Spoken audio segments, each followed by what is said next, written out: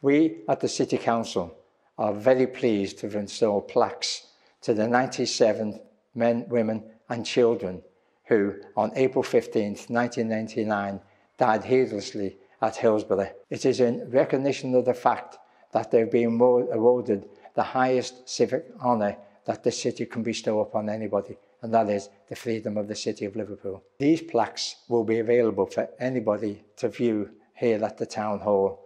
Some of the family have already been to the Town Hall and viewed these plaques, and it was a very emotional time for them. These plaques and the freedom of the city will ensure that those men, women and children will never be forgotten, and they will live in our memory forever in this city and its history.